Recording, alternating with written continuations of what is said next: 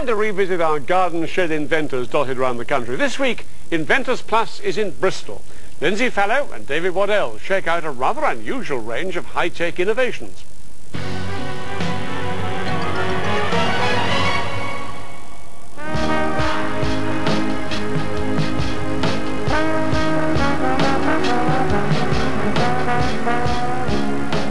This week, Inventions Plus is coming from one of the powerhouses of the Industrial Revolution.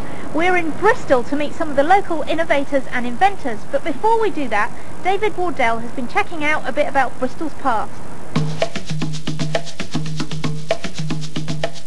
Bristol is famous for its engineers, and we're talking serious stuff here. Behind me is the engine that powers the world's only supersonic passenger plane, Concorde. It was built in a local Bristol factory in the 1970s. Now, of course, to build something like Concorde takes years of research and development, but anyone can come up with a bit of an idea and invent something. Now, this has got to be one of the most unusual inventions I've ever heard of. It's a bow for doing archery for blind people. And the inventor Jeff is with me. Now, Jeff, how does it work? There's a laser mounted on a standard archery bow, and this fires the beam at a sensor unit in line with the target. As the bow and the laser move, it triggers off different sensors which gives out sound signals through stereo headphones. And if the noise is in the left hand side, they need to move left. If it's in the right hand ear, they need to move right. Now for up and down, there's different pitches.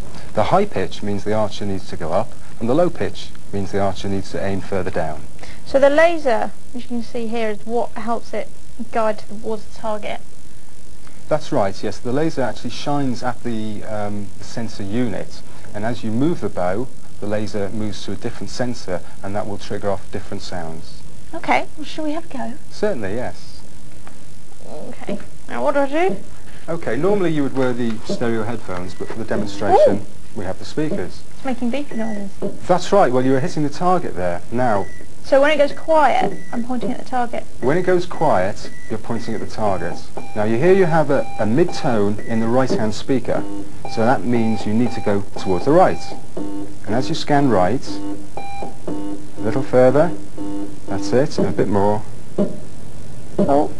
I think you've gone off target a bit there. Okay, so right and up, and you've got it, you're on target there. I could never hold that still and fire an arrow. It is quite difficult, yes. Archers train for many years to be able to consistently hit the ball. That's why they haven't given me a sharp pointy arrow to fire, isn't it? I think that's right, yes, yeah. But you're now in the middle and you're on gold. Now's the time to shoot. So what's the next step for you? Is this taking off?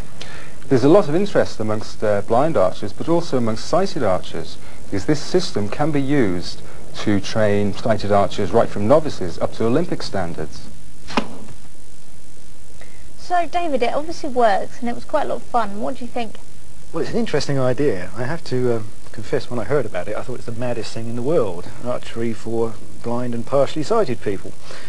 It's always a problem when you try and develop new products, new ideas for the disabled market. By definition, you have a much smaller audience than you would normally have. So it can be very difficult to make these things commercially viable. Is that a common problem with all products that are aimed at minority groups? Yes, it is. I mean, if you look at this one, for instance, there are less than 100 blind or partially sighted archers in the UK and a further 300 in France. So you're never going to get thousands of customers. But what is good about this is that it can actually be used by sighted archers to help them improve the way they stand and the way that they release the flights. So therefore it's got applications. So there is a bigger market. And this is quite sort of mind-catching as well. People will remember it. It's great for PR. I mean, the moment it's mentioned, everybody does a double take. So it's a good way of getting the doors open, and then you can start talking about the more sensible commercial aspects of similar technology.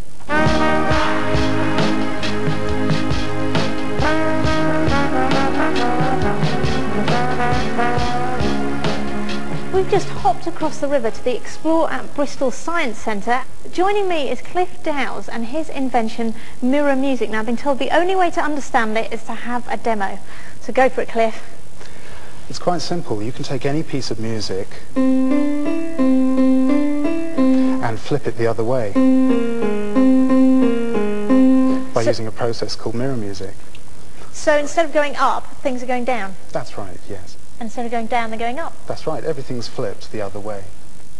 You can take a fully arranged piece of music and put it through a device which we call the mirror maker, and it will flip the whole lot. And what's the purpose of that? To generate more music, if you have writer's block, then you can mirror an idea or a riff or something like that and generate a new one. Get inspired? Oh yes.